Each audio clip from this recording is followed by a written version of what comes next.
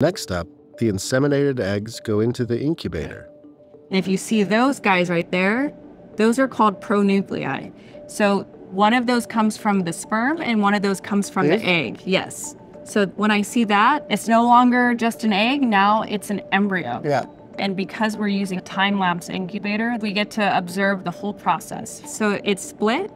It went from 2 cells to 4 cells. Holy cow, that is cool. And now it's at 8 cells. And it's just getting bigger and growing. And essentially it's like, where is my uterus? Where's my home? So we're ready to biopsy it. This is where you would grab a handful of cells for an orchid. Yes. Okay. It's from these cells that Orchid will sequence the DNA.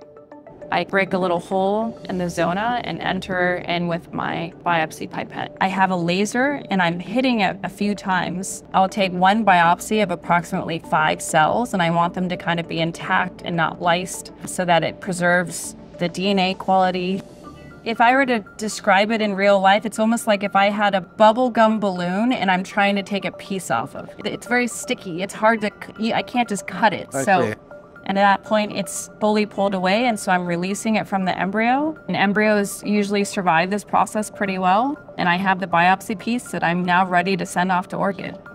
What's crazy is meeting kids who I literally like froze, I thought, I picked out, I held in my hands, and now she's this amazing little girl who like it's wild.